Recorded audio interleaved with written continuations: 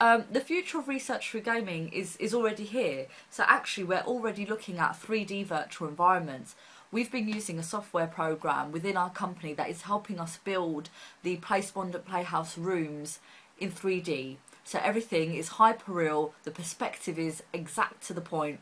And what's great about that is that we can take screenshots from anywhere we want in this room, so the respondent can pan around and move around this room.